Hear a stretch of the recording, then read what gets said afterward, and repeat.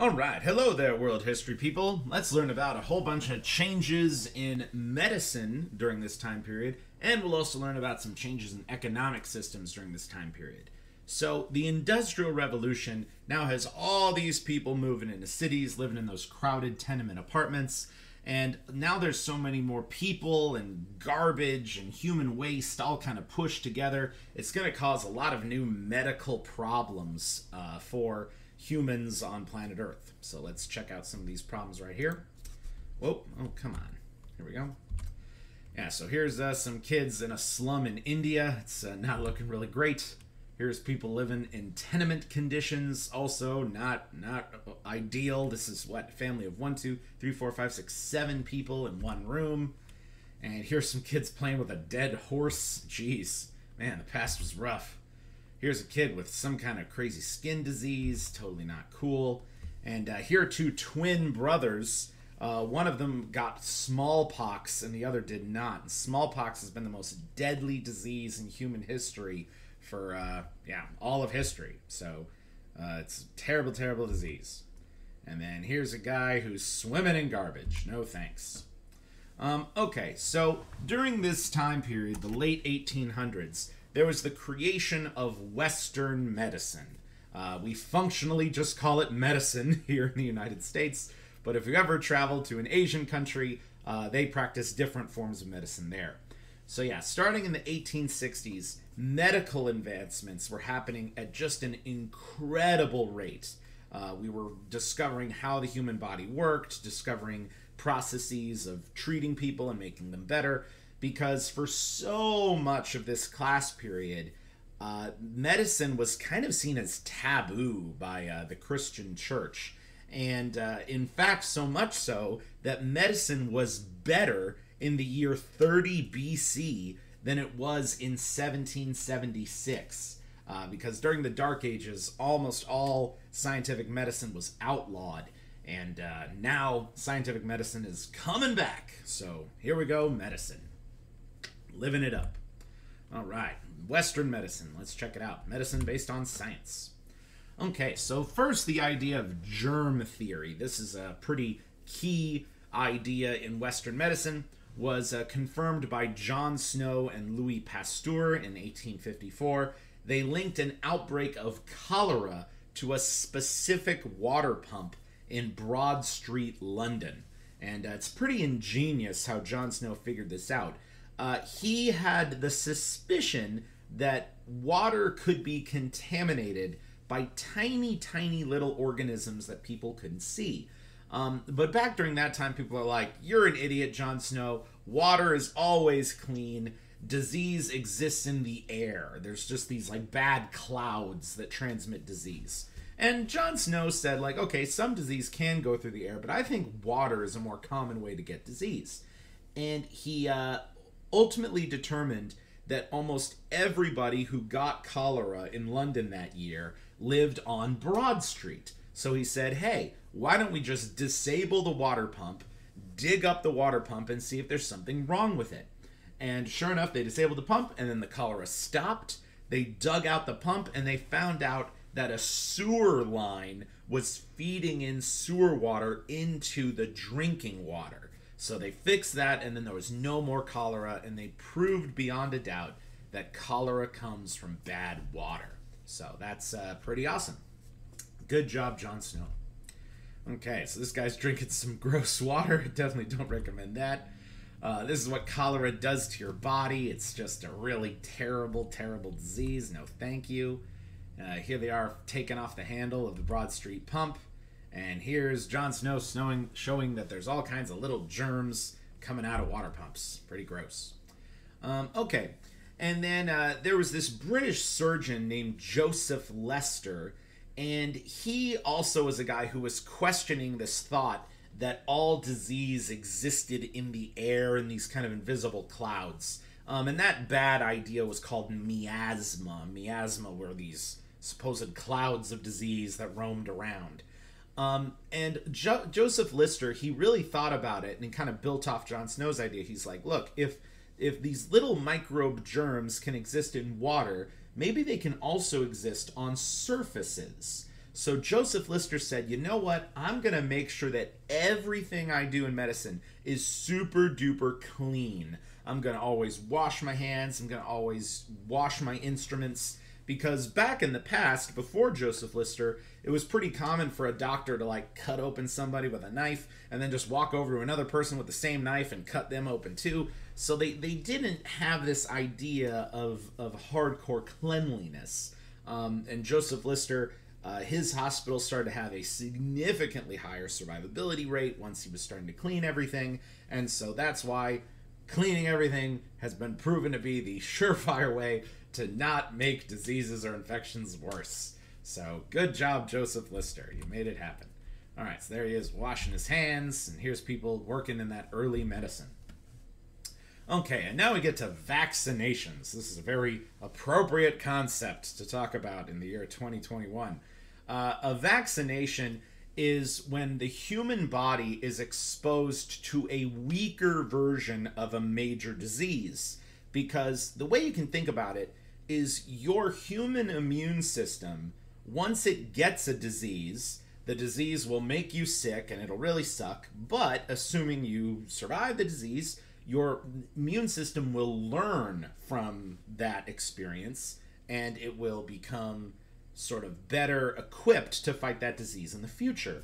And once the human body has such an exposure to certain diseases, the body can eventually become immune to certain diseases. So this British guy named Edward Jenner, he found out that there was this milkmaid who was immune to smallpox, smallpox being the most deadly disease in the world. And he's like, how did you get that immunity? So the milkmaid said, my cow has a different disease. My cow has a disease called cowpox. And what I do is I scrape off some of those cowpox on the cow. I drink the cowpox, which I'm sure is disgusting and terrible. And yes, she got sick for a couple of days, but cowpox is such a weaker version of smallpox that will never ever kill humans. So she gets sick with cowpox, but then her immune system learns how to fight a disease like cowpox. And cowpox and smallpox are like very, very similar diseases. So Jenner decides that he's going to kind of take this cowpox and turn it into a vaccine, an injectable serum. And he injected cowpox into a really brave volunteer child in London. And then they exposed that kid. So the kid got cowpox. He got sick for like a week, but then he recovered fully fine. Then they exposed that kid to smallpox. They directly did that. They injected smallpox in him and were like, this would kill a normal person. And the kid didn't have any problems at all. So vaccinations is just one of the greatest achievements in medical history. And over time, this smallpox vaccine will spread around the entire world. And by the time we got to the 1960s, every single person on planet Earth was either vaccinated to smallpox, and smallpox was just eliminated. It's not a disease that kills anybody anymore today. So it's been a huge success in our world. So vaccinating everybody stops diseases. It's pretty awesome. So let's check it out. All right, so this is a kid with smallpox, terrible, terrible disease, killed a lot of people. Here's a cow, and the cow's udders could have cowpox. Here's Edward Jenner vaccinating a kid. And that's the whole purpose of medicine, right? It's to fight death. And medicine has successfully cured the world of the disease that killed more human beings than anything else. So thank you, medicine. Thank you, vaccines. Okay, and yeah, so smallpox has been humanity's greatest enemy, killed millions and millions of people every year, killed more people than all wars combined. And yeah, the last recorded case was 1977. So this is the disease that wiped out the Native Americans, and it's no longer a threat to planet Earth. So here's just some pictures of people who got this disease. It especially affected children. It was really terrible. So smallpox, no longer. Thanks, Edward Jenner. You did it. Okay, now let's talk about some other medical advancements. So the X-ray was discovered by Wilhelm Conrad Röntgen On November 1895, he discovered that if you put a cathode ray tube in front of a camera and then you took a picture, you could see things inside people's bodies. And you could notice any kind of unnatural body elements. So yeah, you got to just have X-ray vision. There you go. And it's really helpful for doctors, especially knowing where some kind of problem is inside of a person under their skin. Let's check out some pictures here. So here's a lady getting X-rayed on her chest. This dude has some kind of problem. Something's wrong with his right lung, or actually left lung for his body. This person has a brain tumor, and you can see it in the X-ray. And then this dude's just wearing a ring. There's nothing wrong with his finger, just wearing a ring. Okay, this dude somehow got a nail up his mouth or his nose. Oh my gosh, that's scary. This dude fractured his, what is this called? Your clavicle bone or shoulder bone, something like that.